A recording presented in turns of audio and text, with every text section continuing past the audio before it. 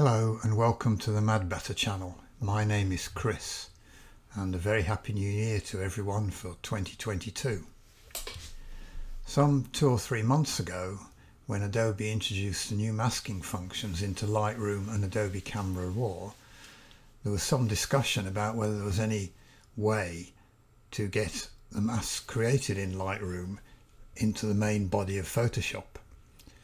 The answer, of course, is no. Adobe didn't provide a means to copy those masks and then apply them in Photoshop.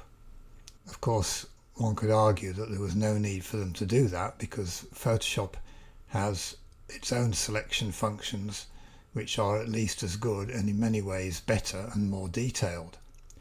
Anyway, I've been thinking about this and I've come up with a workaround which will enable you to essentially get a Lightroom created mask and use it in Photoshop. It doesn't work all the time and it works better on some images than others, but I'll show you the workaround here. So here we are in Lightroom with this photo of some yellow taxis, and let's say we wanted to change the colour of the taxis. In order to save time, I've already created the mask, which I'll now show to you. So I've got mine set up as white on black, and the first thing was to do a select subject, which got most of the taxis, but it also got some of these umbrellas behind, as you can see.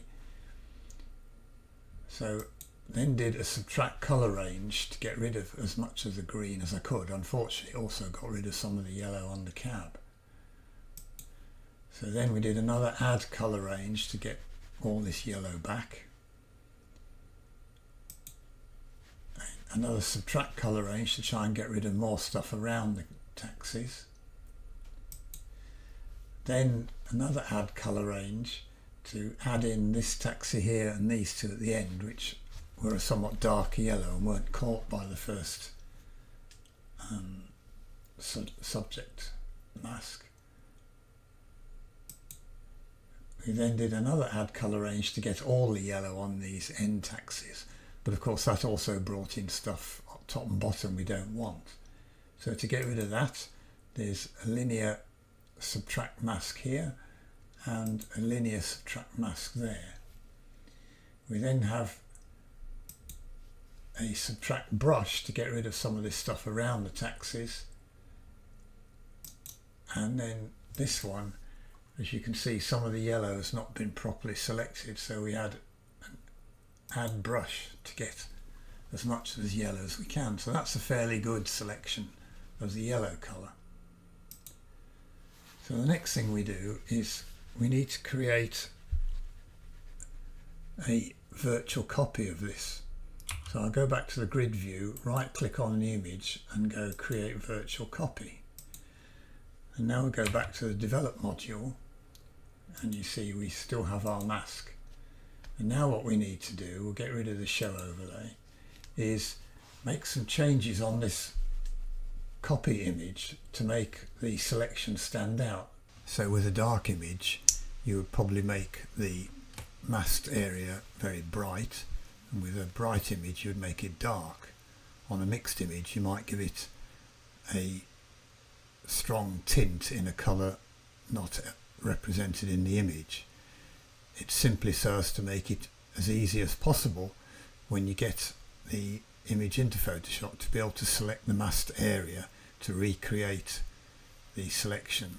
On this image, as there is a mixture of light and dark tones, I think the best approach is to apply a bright tint to the mask. So I'll start by taking the hue into a sort of deep purple colour, something like that. Now, in order to make it even more distinct, reduce the contrast, add some clarity,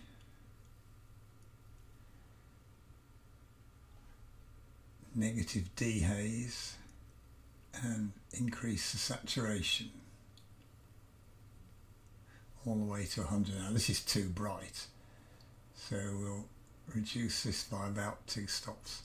So that's a fairly distinct colour, which should suffice when we get it into Photoshop to be able to isolate the mask.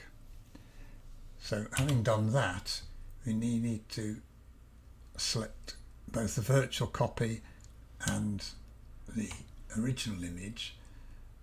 And to take them into Photoshop, we right click, edit in, and open as layers in Photoshop.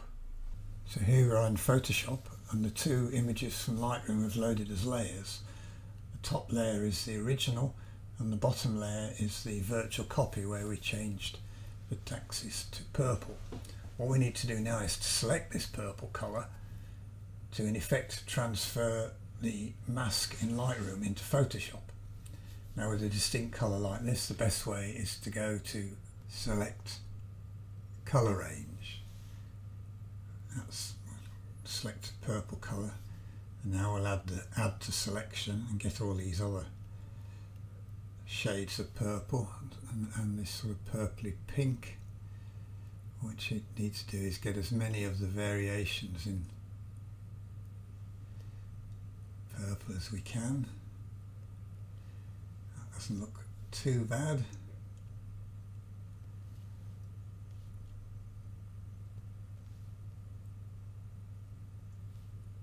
Okay, that'll do. Press OK. So there's our selection. Now we don't need this layer anymore, so we'll go to the top layer.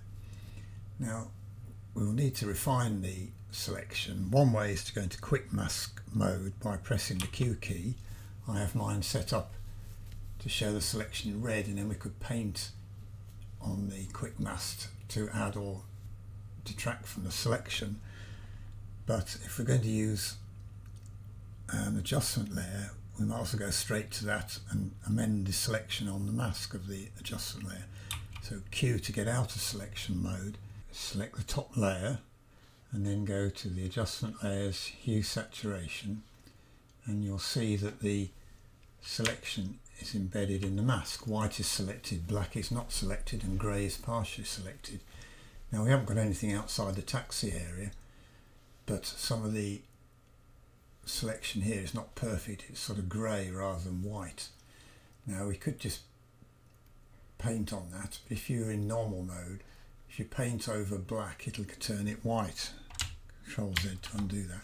But if you're in overlay mode, it won't affect anything black. It'll convert grey to white, but it won't hurt black. And if you paint it with black, it will convert grey to black, but won't affect white. So we can paint fairly indiscriminately.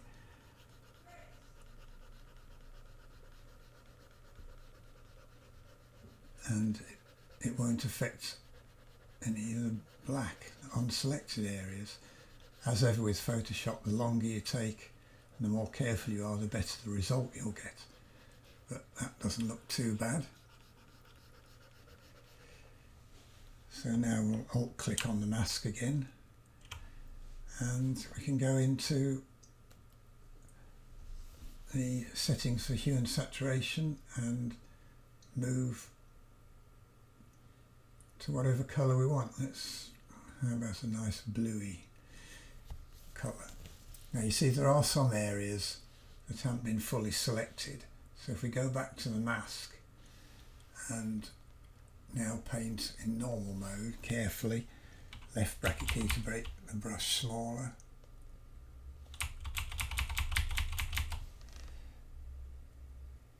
You can get some of these areas.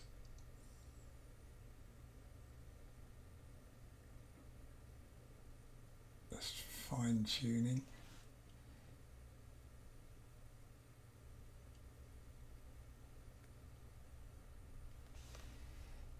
I think there's many of them. A bit there. A bit there. A bit on the roof. And that's about it, I think. So that in effect is how you convert a Lightroom mask into a selection in Photoshop. Hope you found this useful, and if you did, or you learnt something, perhaps you could give the video a like. Otherwise, many thanks for watching.